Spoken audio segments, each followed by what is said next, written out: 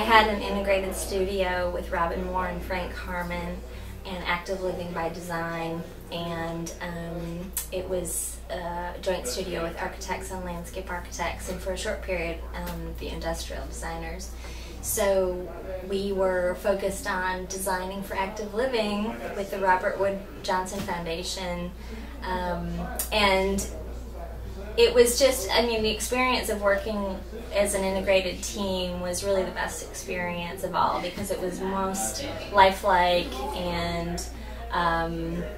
we came up with far more creative ideas, and we understood each other, and we understood how different we all operated, so it was an excellent studio.